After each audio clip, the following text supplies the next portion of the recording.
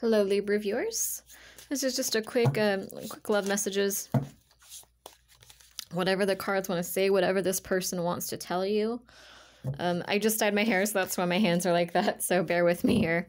My feelings are stronger for you than I've let on. I've thought, okay, so this is somebody who's very deeply in love with you, it looks like here. My feelings are stronger than I let on. I've thought about going on vacation for you. I will always find you. I'll always come back for you. I'm intentionally, telepathically communicating with you. I'm trying to manifest our reunion.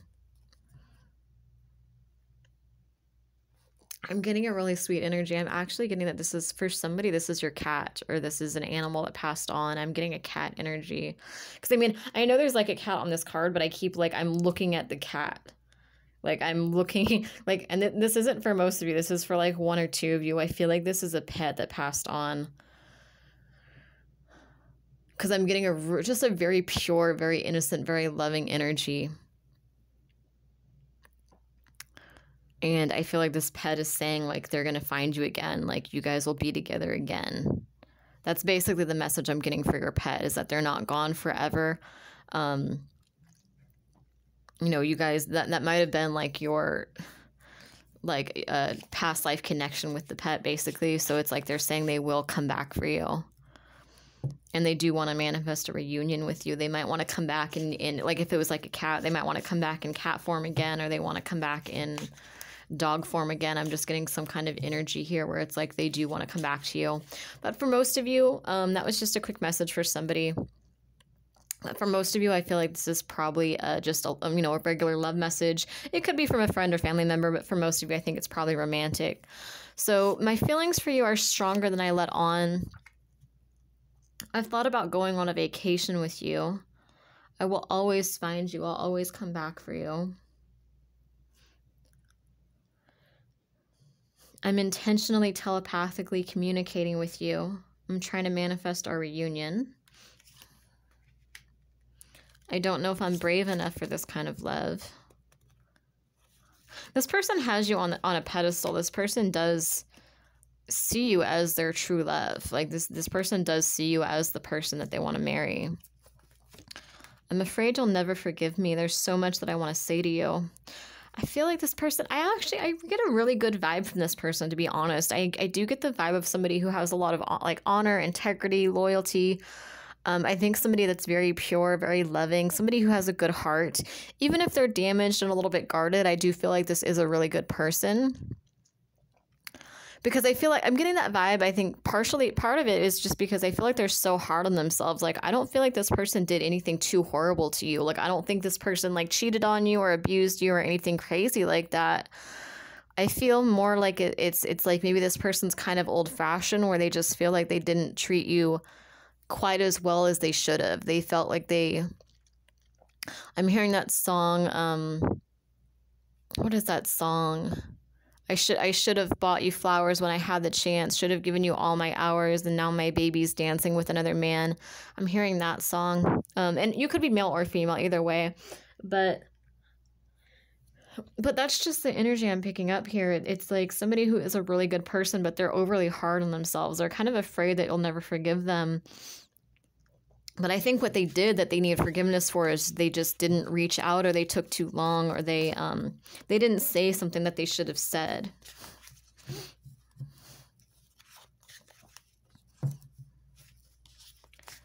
I feel like they kept it kind of in the, you know, they kept things in the safe zone, basically. They might have tried to keep it platonic as well. I'm working hard to remove the obstacles that have been keeping us apart. You come off uninterested and detached. I feel you pulling away from me. I didn't realize what I had until it was gone.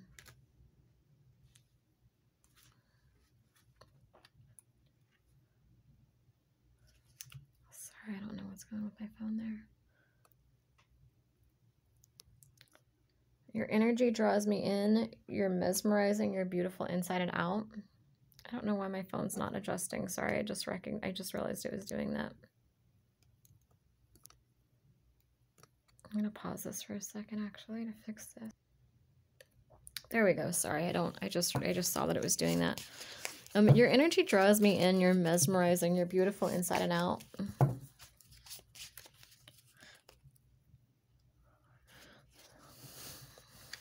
I don't even know if this person necessarily took you for granted. They just... What is this energy that I'm getting? I almost feel like they didn't recognize what was there in front of them, or they didn't recognize that you were coming on to them. It might have been one of those situations where it's like they didn't realize how you felt until it was too late, and you were kind of blowing up in their face like, I'm done, I'm not doing this anymore. And they're like, wait, what? Like, you're not doing what anymore? You know what I mean? Like, it might have been one of those situations where it's like they really didn't know how you felt until it was too late. Or they just had so many other things going on in their lives that they weren't really looking for love, or they weren't noticing what was in front of them. And it feels like now they see what was in front of them. They notice it more now. I need you to help me understand. I thought I could find clarity on my own, but I can't. I need answers. You're so empathetic and kind and thoughtful. It's inspiring me to open up to you. Gossip and rumors played a role in our separation. I'm waiting for you to give me a clear opening. I don't know how you feel. I want clarity and certainty before I reach out. I'm aware that you're my soulmate or twin flame. You're the one. So yeah, this isn't a bad person. I'm jealous. I'm afraid that you already are, or that you will end up dating somebody else. This isn't really a bad person. You came on strong. I wasn't ready for it. I'm being watched. There's people around me. I'm afraid you moved on by now. Yeah, this isn't a bad person. I just feel like this is somebody who, they didn't see the potential. They had, maybe this is somebody that was with somebody else at the time, and so they kind of didn't allow themselves to see the potential, or they had other things going on in their life, or they, it's like they just didn't really... They didn't see you. They didn't fully recognize you. Or it could have been like a situation, maybe it was a work setting or a coworker, so they just kind of weren't in, maybe when you guys meet each other, it's in like a work setting, like either their work or your work, and so they're just kind of not in that mode of trying to meet people. You know what I mean? They're just kind of in that energy of like, well, I'm here to work, or this person's there to work. Like they didn't realize that you were flirting with them, or that you had feelings. They didn't really... They didn't see the potential, or they might have thought that there was an incompatibility there, and then they realized that they could work through that incompatibility with you. Or maybe there was something about themselves they thought that you wouldn't accept, and then come to find out later on down the line that you would actually accept that about them. I'm hearing autism for somebody. I'm hearing like some of them... Because I get a very sweet, gentle, pure energy from this person. And I feel like some of them, not for all of you, but for one or two of you, this person, and again, you know, I cannot diagnose personality disorders or mental, learning disabilities or anything like that. I'm not a professional. I cannot diagnose those. But, you know, I'm getting a similar energy to autism, I'll say. And it might have been one of those things where this person felt like you would reject them or you wouldn't want them. And, you know, with that too, there's also like, you know, people like that also have a hard time. Like they're intelligent. Don't get me wrong. Like you can be autistic and be very intelligent, or just neurodivergent in general and be very intelligent. But I feel like sometimes they do have a hard time picking up on social cues. They do have, you know, it might have been one of those situations where it's like this person really did not know how you felt. Like you were dropping all the hints. And then eventually, you know, you got frustrated and you started dating somebody else, or you started...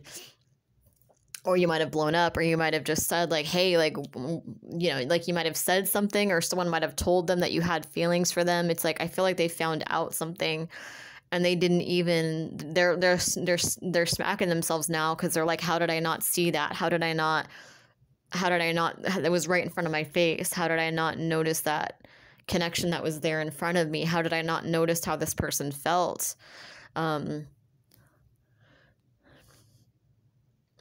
But I feel like they do have this awareness now, and they don't want to let you go. They do want to come back around, and they want to apologize, and they want to take accountability, and they want to work on this with you. So it's a really good energy overall. Anyway, I hope that resonates. If it does, please like, comment, share, subscribe. I really appreciate your comments, because I'm trying to get back in the algorithm again, get YouTube to promote my videos again. And if you want a private reading, my email is dragonenchantress@aol.com. That's right below in the description box. Thank you for watching.